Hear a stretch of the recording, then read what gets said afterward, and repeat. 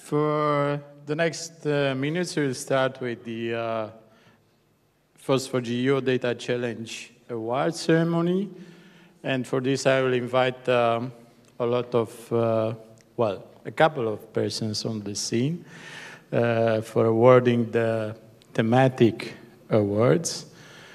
And I will start by introducing the challenge that you all know already. It was published on the conference website for quite a long time when we kept a call open. And this is a challenge that was addressing, as you said, many topics that are related to the Earth observation. And we wanted to give it this focus on data and the satellite data that Francesco has been talking about before. Of course, with this kind of endeavor, we had to involve a lot of people, and there are not a few. And I think with this opportunity, I kindly ask you to thank them again a lot for giving us their support and participating in this activity. Thank you very much again to all the involved.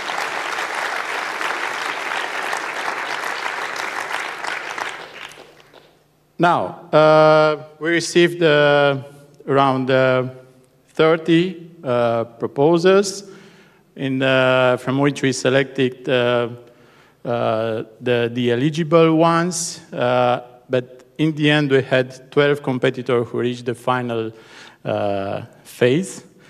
And what is good, and I think it's really good, we'll award 8 prizes with the contributions, as I said, of the organizations being mentioned here: ECMWF, European Commission, SI Imaging, GAF-AG, CS Romania, Demos Romania, and GODAN.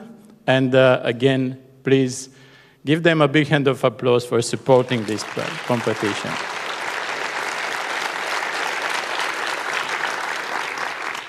Unfortunately, we couldn't award the MIO prize for the best application dedicated to the ADAM platform because no application on this topic has reached the final phase. But we hope to be more lucky for the next phases. But besides that, let's applaud MIO for their kind intention to give a prize.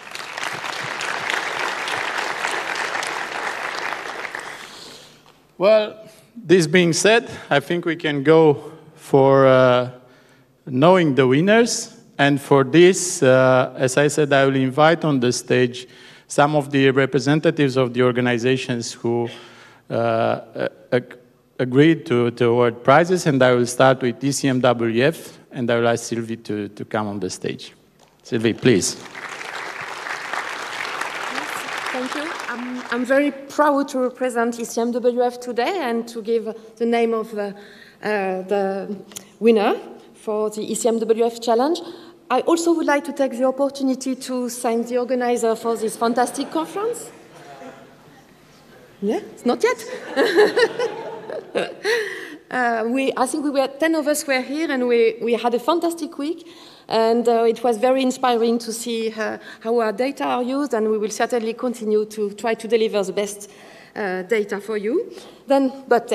First name, it's Alexandru Dumitrescu, and he received the prize for... Is he here?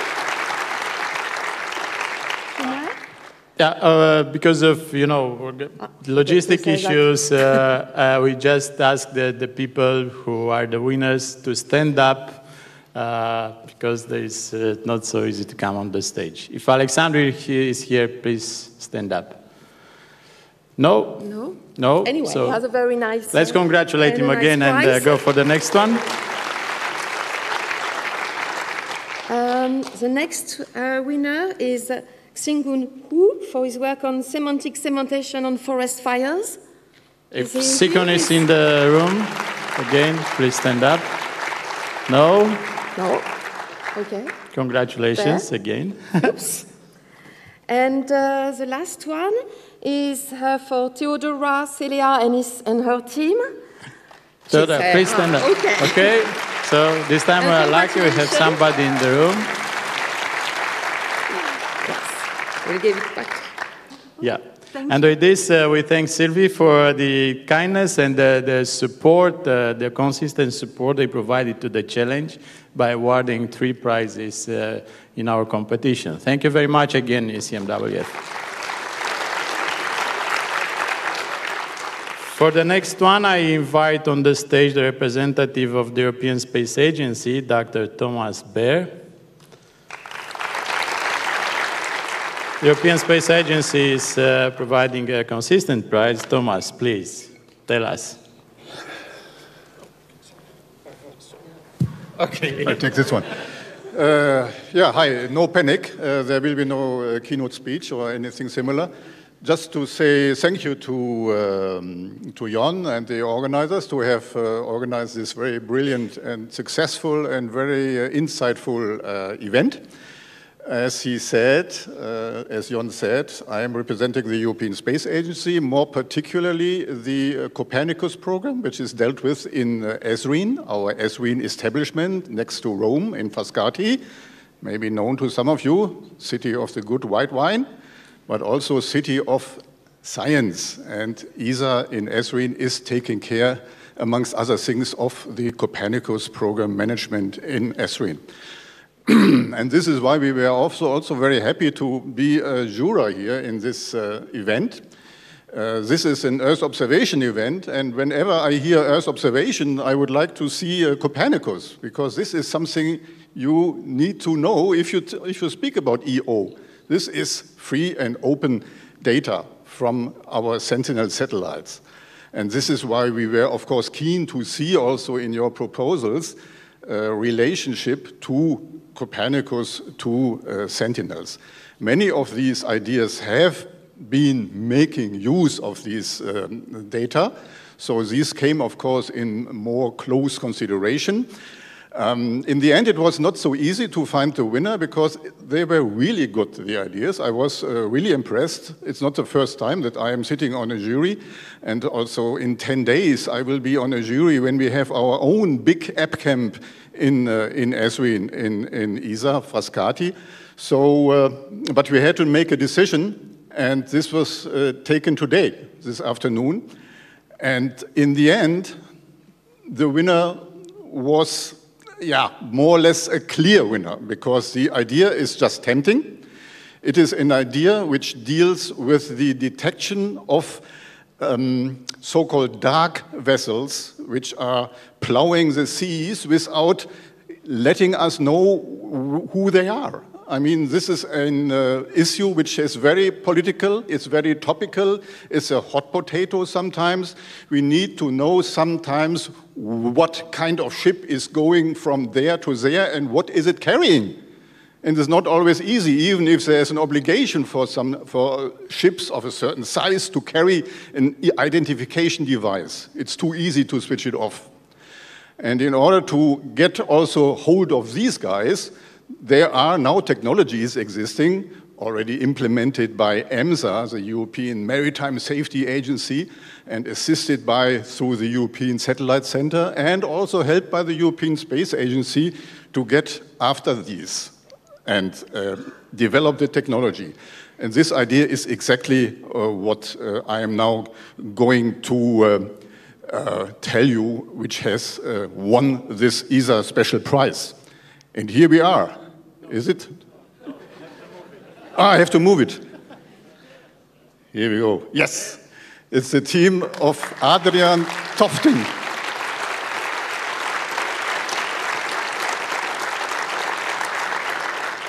It's a Norwegian team. I don't think they are here today, otherwise I would be surprised. No, these guys are leaving. So this is a Norwegian team whom I will see already in 15 days or so from now, because they have won the first prize, which consists of coming to Esrin, to our app camp. And this is something quite specific, because we will pay them the flight tickets back and forth, of course, from Norway to Esrin. They have around 8 days in a nice hotel with swimming pool in Ezrin, all expenses paid. They have the whole week from the 16th to the 23rd of September in Ezrin, in our Frascati establishment. They will get lectures. They will see our PhilLab, our famous future-oriented experimental lab, where we are dealing with artificial intelligence and machine learning, and they will go there and check it out. And we will have an astronaut there, an active astronaut coming to Frascati for that occasion and speaking to them and letting them know what he's doing right now, preparing for another spacewalk. So this prize is just amazing. They will go there for 1 week, and Adrian Tofting is the head of this little group, and I can only say congratulations. I get a kind of certificate, I think, which I will take with me, and I will present it to myself at this point in time, and I will give it to him in 10 days from now, or 15 days. Thank you very much, and applause for... Thank you. Certificate? Yeah, I think we shall go to the next one. And for the next one, I kindly invite on the scene the representative of SI Imaging for telling us who is the winner of the prize they want to award.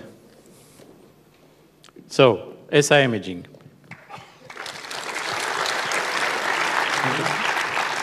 And that one is better, I think. Yes. Hello. First of all, thank you very much for the nice organizers. I had a quite wonderful time here. This is my first time for this conference, and then quite surprised to, how to say, very family-like the atmosphere. Actually, this is the most casual clothing that I can have at this moment.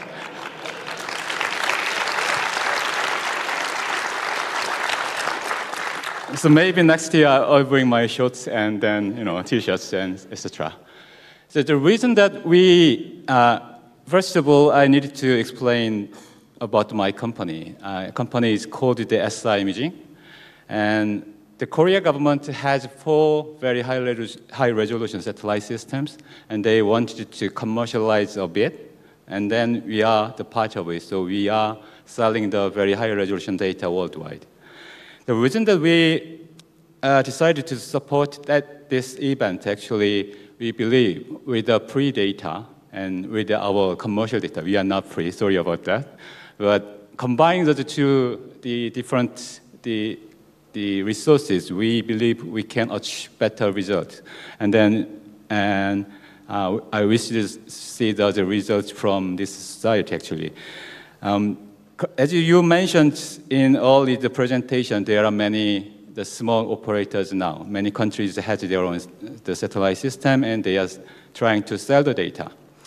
So if you can help us to survive in this market, then you will have more resources to provide your data, and then that will reduce the cost of your data. So please help, not just us. I mean, there are many small operators that you can help us. Thank you very much. And so this is the first time for us to provide the data, and then the nice gentleman actually provided a very interesting result. So the winner of SI Imaging Services Award will be Bang Pam who presented the compensatory satellite support for farming in Germany. Please. Thank you very much. Very wonderful job. Thank you very much. Sorry. Yeah, thank you very much again, SI Imaging, for supporting our challenge. There are still prizes to be awarded, and for the next one, I invite Francesco Barbato to tell us what is the prize he wants to award and to whom. Francesco, please. Thank you. So, thank you very much. No. All right. So as I explained during my speech before, so one of the reasons why the Commission has set up such a program, Copernicus program, is to help with policy support. And we thought that it would have been nice to give the award to an application that was helping solving public policy challenges, societal challenges. So for this reason, we thought that the best application that we evaluated was dealing with landslides. And the award goes to, yes, this one. So it goes to Vasile Jordanov and her team for the work on landslide detection and monitoring. Please give it up. Congratulations. Thank you very much.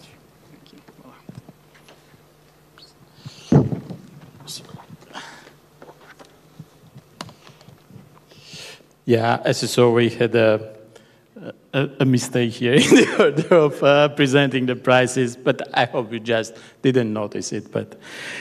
And just fake, you didn't notice it. So for the next prize, I invite the representative of GAFEG on the scene to present the prizes they want to award. Marcus, please. Thank you very much. Yes, thank you, Ian. I'm very happy to be here and to announce the winner of our challenge. I was very surprised because I was never participating in such a thing, and I think it's an awesome thing, especially for the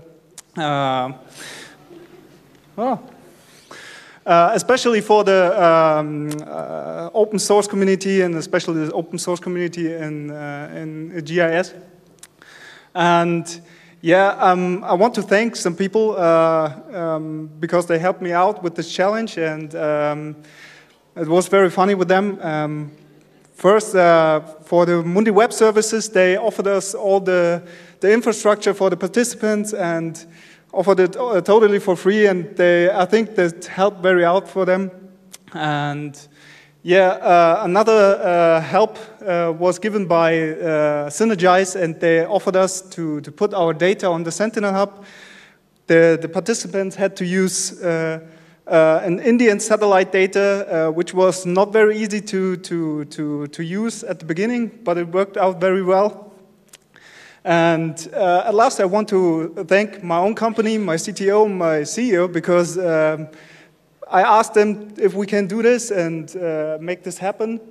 And they immediately answered, yeah, of course, we can do this, no problem, just put it up and talk to Ian and Basil. And yeah, it was awesome. And yeah, now I want to present the winner. Backwards. Yes. It's William Moat and his team.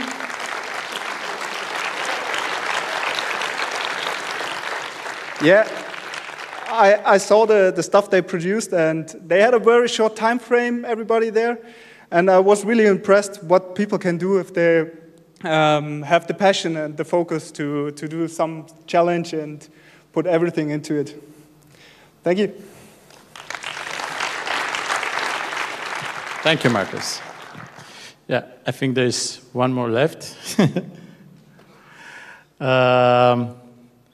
And for the last one, maybe I would call it, let's say, the technology prize of the EuroData Challenge. Although we're talking with among the members of the jury, we didn't have such prize. Maybe there would be an idea for the next edition of this challenge. And this technology prize is going to be of Ivan's. Ivan had provided a spectacular solution.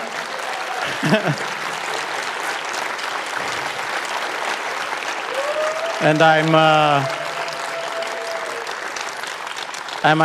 I'm happy to say that Ivan is one of the winners of our challenge. I think I have your agreement to thank again all of the people involved, and to congratulate again the winners of the challenge. I think we are not finished with the prizes. and I invite on the scene the person who will tell us who is the Soul Katz Award winner this year. Please. Hello. We need a minute to get the slides ready. So maybe you can. Yeah, you can go. Yeah. The award is here, well covered, so no one will. Maria, I give it to you. Yes, thank you. So let's see. You don't have the name on any of the slides, right? No. Good. No, we are good. We'll keep the suspense. So. Let's keep the suspense going. Yeah. So each year at FOSS4G, the Soul Katz Award recognizes exceptional contributions from someone from the community to the OSGeo mission. And by exceptional contributions, we don't mean only code, but actually, all sorts of involvement at different levels of our community. So I have a chance to be here today with 3 other former Soul Katz Award recipients. So Astrid actually on the next slide, I think we have the names, right? So Astrid from last year. Andrea Aimi had to leave early. He was with us this week, so he was the winner in 2017. Maria was the winner in 2015, and then you go back in time. There's myself in 2019, and Marcus 2006. Yeah, in my case 2009, not 19. So a bit of info about Soul Katz, just to put things in context, and I'm going to read to make sure I don't forget anything. So Soul Katz was an early pioneer of FOSS4G in the early 80s. He worked on the MOS project, and he left behind a big body of work in the form of application, file formats, application and utilities while he was working at the United States Bureau of Land Management. He's been a frequent contributor to various software on mailing lists. So essentially, he was doing what we're doing today, but several years ago. Unfortunately, he passed away in 1999 from non-Hodgkin's lymphoma, but his legacy lives on with this award. So I'll keep the suspense. I'll let Astrid talk now. Okay. Go ahead, Astrid. Yeah, so let's find out who will be the winner this year. For me, it was a big honor to receive it last year, and it was a big surprise. And here is the award, well covered. It came a long way from Canada. Jeff McKenna organized the production and shipped the award in time for the event.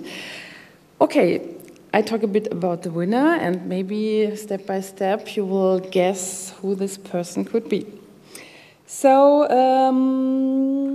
yeah, the winner this year is always kind and humble. But it's a person who is not standing in the spotlight. It is a person who does, but not so often. It's someone who is a real community person, and maybe not all of you may know him in person, but the person, oh no, the person, sorry, yeah, but, oh.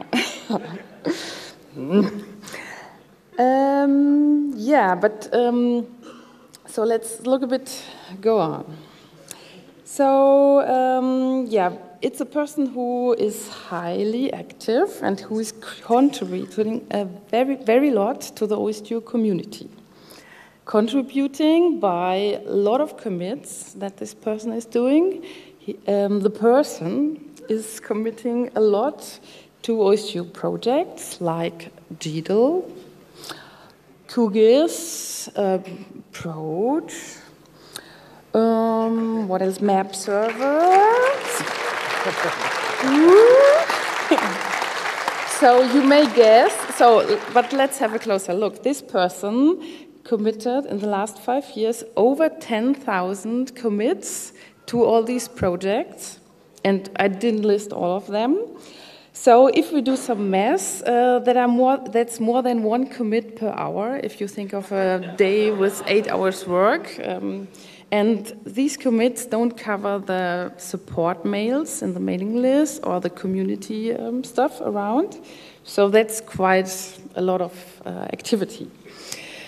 Okay, it looks like some of you already suspected who the winner would be. Okay, it's a man, and I'm very proud to announce that it is Yves Rouen who will receive the Sol Katz Award this year, 2019, from UNCIO. So please, Yves, come closer.